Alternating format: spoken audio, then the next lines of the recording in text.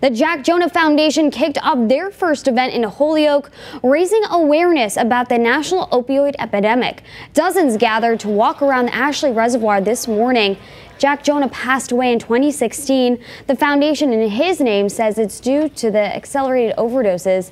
The walk hopes to bring some light to the community about opioid use and honor those who have lost their lives to overdose. The opioid epidemic is it's a real thing, and it's just now being looked into, and I believe other things such as like even depression, some other things should be noticed as well, but this is a good start. The foundation's mission is to encourage and teach others about drug awareness and how to support those dealing with addiction.